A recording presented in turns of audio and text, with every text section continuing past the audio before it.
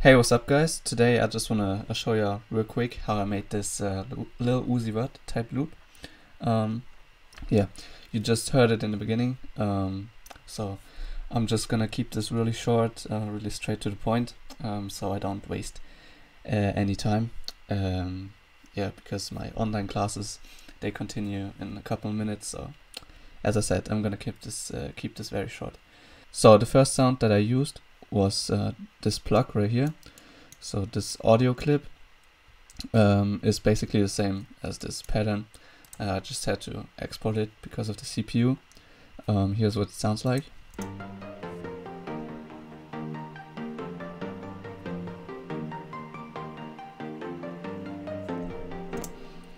Yeah, let's look at the pattern real quick. So over here you can see I have a nice top melody right here, you know, with these notes as well.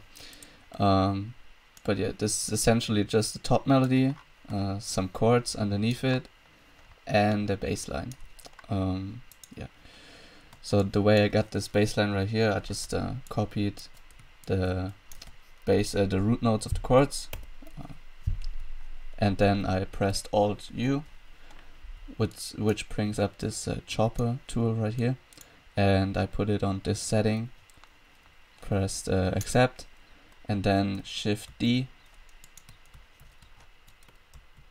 Yeah, now Shift D to make it like really chopped, you know. So this basically is your common Uzi progression. It's in the scale of G minor, and it goes down and goes back up. That's basically everything. And then this top melody, just play around with some notes that sound good.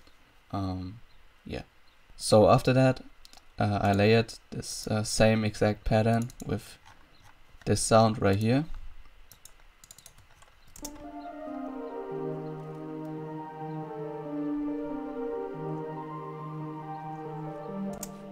Yeah, this is a pad, and I removed or I deleted the chopped bass notes because I thought it was like too muddy and too much going on, so I deleted those. And yeah, but the rest is also like the rest is everything the same.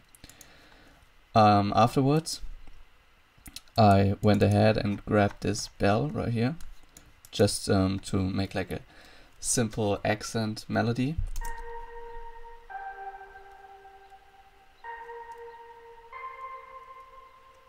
Yeah, this bell is from my one-shot kit. It's this bell right here. You can get this one-shot kit. It's first link in the description if you want that exact same sound. Oh, let me show you the other sounds I used real quick. So over here we got this plug right here. You can see. I don't know how to pronounce it, you know. Yeah, and then the other sound, the pad is this sound right here. If it would open, yeah, it's this pad right here.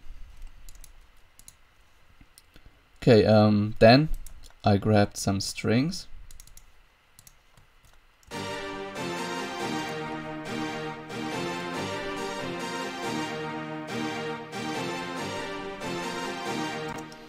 As you can see, I don't have the top melody, and I also don't have the bass notes. So this is like just the chords with a bit of melody, because yeah, I just thought it sounded cool with this part right here. Yeah, so I kept that. Yeah, after that, I found this vocal drop right here.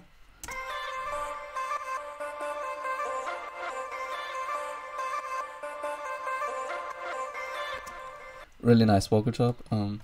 But as you can see, it is not the same BPM and not the same like scale. So all you gotta do is you press this button right here, press it, get it to 4 bars, and then you drag it out to where it originally was.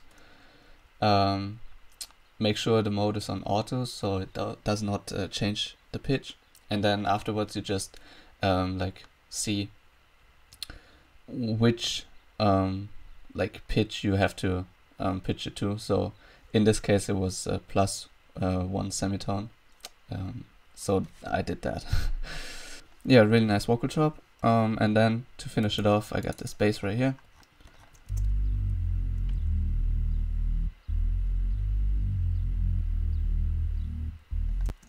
yeah, this just follows the root notes of the chords, nothing really special. And then all together it sounds like this.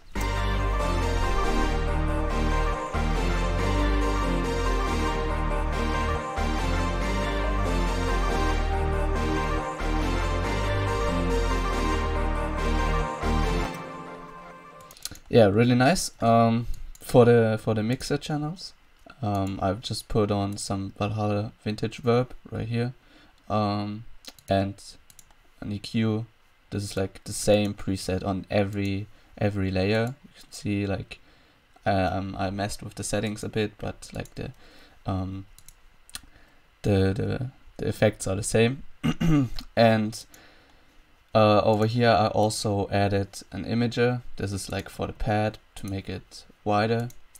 And right here, this is for this accent melody.